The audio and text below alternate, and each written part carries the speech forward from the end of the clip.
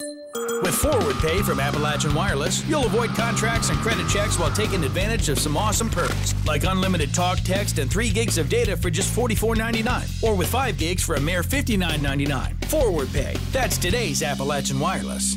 A powwow is a Native American event focused on joining together to dance, sing, visit, renew old friendships, and make new ones. As part of the Jenny Wiley Festival, participants can take part in the powwow and learn about different Native American cultures.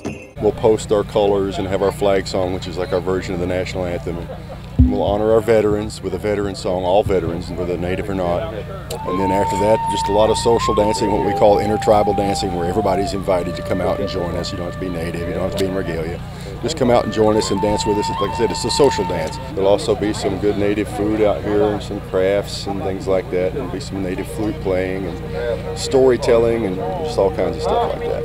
Organizers say powwows are a way to correct misconceptions and teach in a fun way. There's a lot of misinformation and a lot of stereotypes that need breaking down, and a lot of folks around, especially here in Kentucky, are particularly proud of their native heritage. A lot of folks have native heritage, and this is one way that they can come out and kind of experience that a little bit. People that can make it out here will come out and dance, and share our culture, and they'll be able to tell different dancers by the regalia that they're wearing. You'll be able to tell about what nation they're from.